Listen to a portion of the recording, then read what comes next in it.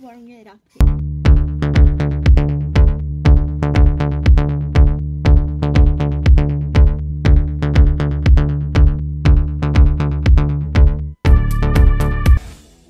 Good morning guys, and welcome to another YouTube video. I hope you're all feeling good and that you had a lovely Christmas and that you had a good holidays and that you have been refilling your batteries and ready for the new year. Today I'm going to show you how we prepare our trucks for the winter. I'm going to show you how we prevent the wagon to freeze and what you can do if the wagon freezes, and a little bit of tips and tricks around that. And I was at the store yesterday and I bought this alcohol. Is 99.5% of freezing protection, but it's not for having fun. It's for the wagon actually. So I'm going to show you what you can do with the alcohol.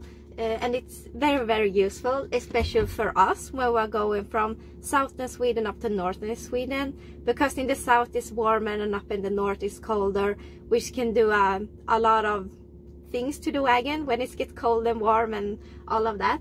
So we are going to start with this, with the alcohol, and yep, I'm just gonna grab my jacket and we're going to go out and I'm going to show you how to put alcohol into the wagon. So the first thing we're going to do is to put the alcohol into the pneumatic, into this one. But before we can do that, we have to drain all of the air tanks with air. So we're going to pull out that cable here, this hose, the pneumatic, and then we're going to go back here, there, and we're going to empty all of the tanks here from air, and then we can start filling the pneumatic with alcohol. And why we are using alcohol into our air system is because here you have the pneumatic, and that runs on air, so our brakes runs on air, and sometimes it can have come water inside the hose here that goes all the way back to the wheels, and as you know, when water gets cold it freezes, when it gets, you know, minus, and that can make the wheels to freeze, also the brakes to freeze, and that will make the wheels not turning, and that can make a lot of damage. Not only you can get a flat tire, it can only be a disaster if you are driving and it's all of the sudden just freezes, you know, your wagon could just go to the ditch or something like that. So it could be really dangerous not to make sure that you have been draining your tanks with alcohol. So that's why we're going to put our alcohol inside the pneumatic, and we're going to solve up all of the eventual water that could be inside the hoses, so we can, yeah, be safe when we're going up north into the colder weather.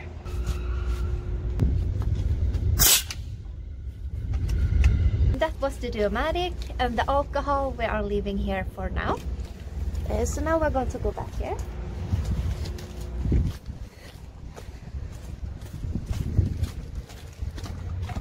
There. Now we're just going to empty the tank, and then we're going to make sure that all of the air are out from the tank before we can start our alcohol process.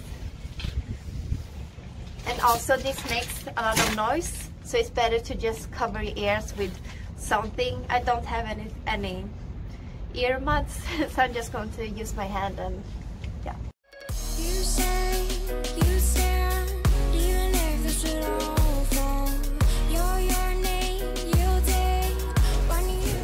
Finally, that took some time. Now the tank is empty. It took a little bit longer than I thought it was going to take, but now the tank is empty, and now we can go back to the pneumatic and we can fill up some alcohol into the pneumatic, and then we can start the process with the alcohol into the system. I'm just going to get my gloves on. And here we have the pneumatic, and here we have the alcohol. So I've just opened the bottle, and then we're going to open the pneumatic like this, there, and then we're taking the alcohol,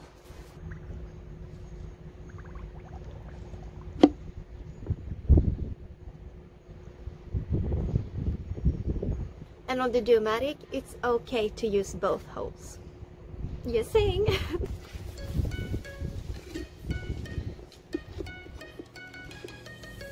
I gave my hand for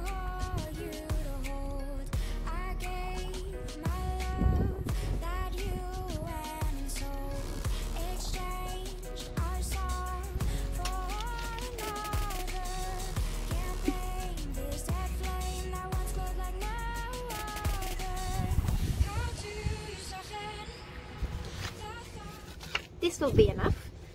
Now we have filled the Duomatic with alcohol, so we are going to put it back in place in here.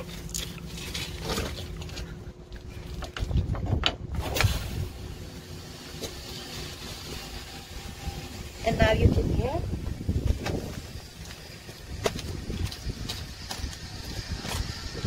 how the tank is getting refilled. And to build up the pressure again into the tanks, we're gonna have to start the truck so so the tanks can get refilled with air again.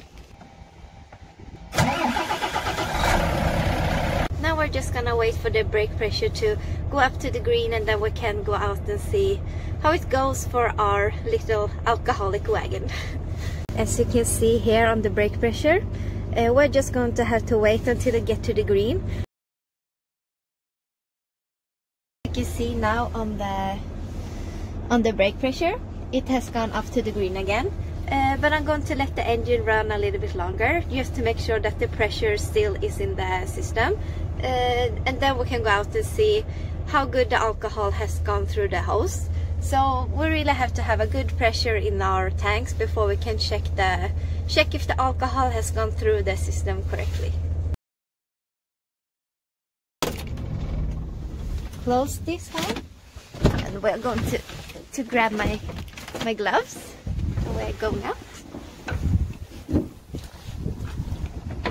here. So what I'm going to do now, I'm going to drain the tank one more tank from air, just to make sure that the alcohol has passed through the hose and into the tank again. So in that way we are safe on the air brake at least. So yeah, we are going to drain the tank one more time. And the gloves are on.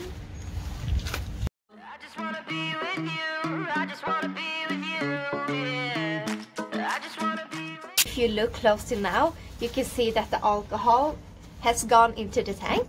Look at this.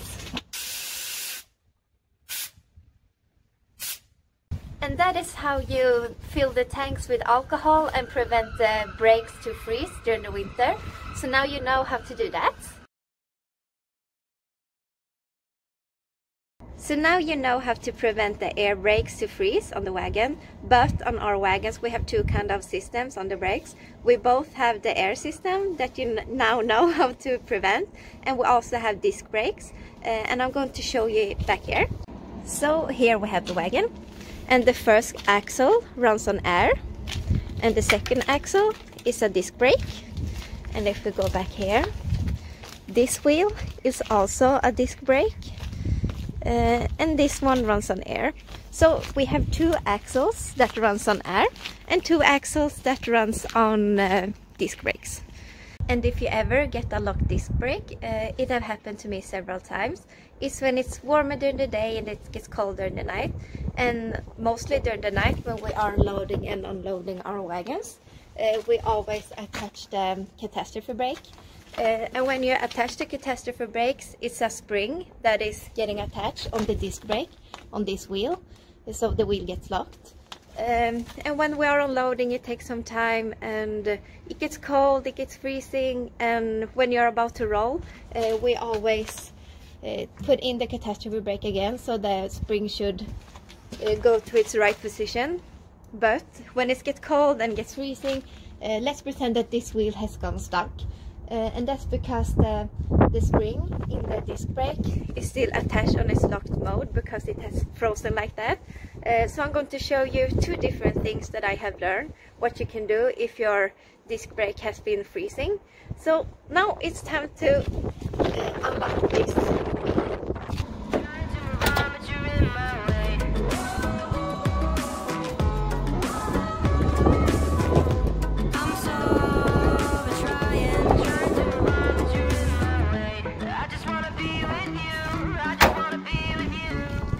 So we're going all the way back here to the second axle where the disc brake is. So we're just going to go in here. It's very, very tight underneath here. We have the air tank here, and there is the disc brake. So this is the one you are going to use the hammer or the sledge on. So you're just going to knock that a little bit until the sound from the ice, provincial ice that could be inside the disc brake. Before you go under the wagon with the hammer, you can use it on the outside first. So I'm going to show you where you can hit with the hammer, so the ice will loose from the wheel.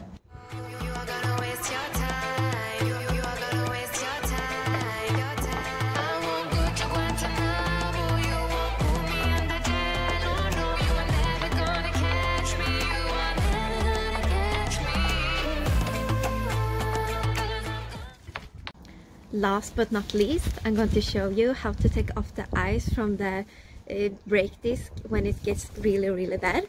So this is the fun part.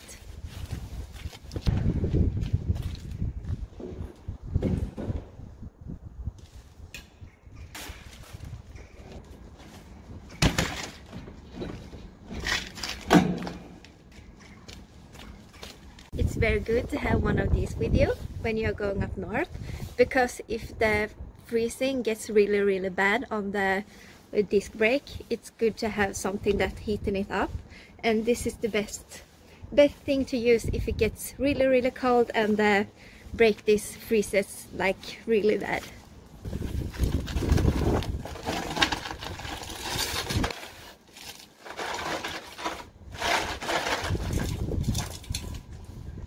Yep, I'm lying under the wagon right now, and I'm going to show you here. Here you have the disc brake. So this is where you should hit with the hammer, and this is where we're going to use the blowtorch. You're gonna have to start it first.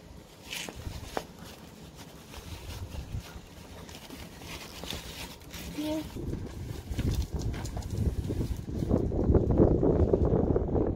And then you just warm it up here.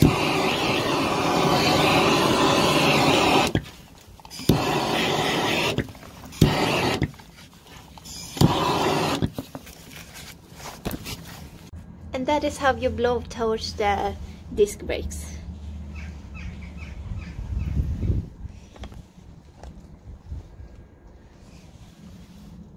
And one of the tips that I'm having, if it's really dark outside or if you have bad sight, you can always, if you're unsure if the tires are moving, you can always put a little mark with a pen on the wheel, or you can even just post a little post-it here on the wheel, so you can see it in the rewind mirror on the truck when you're moving forward. Either the dot or the post-it is moving, so then you know if the wheels are turning.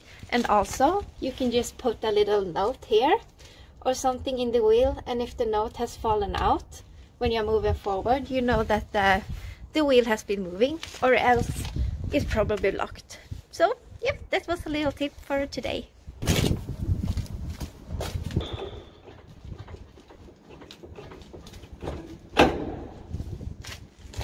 So guys, now you know maybe a little bit more about what to do to prevent the wagon to freeze, or what to do if you have a tire that has been frozen. I'm not sure if it's the same on a trailer, because this is how you do on a Duomatic on the wagon. So if you do the same on your trailer, please drop a comment, or if you do anything else. I'm very interested about this.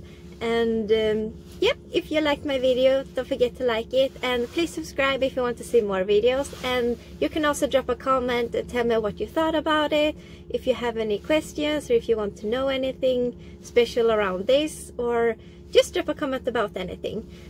So anyways, I want to wish you all an awesome new year, and that this year will be your year, that you will do the things you always wanted to do, and that maybe your dreams come true. And yeah, I'm getting too deep here, but anyways, thank you all for watching. Have an awesome day and time and new year, and I will see you in the next video. Bye.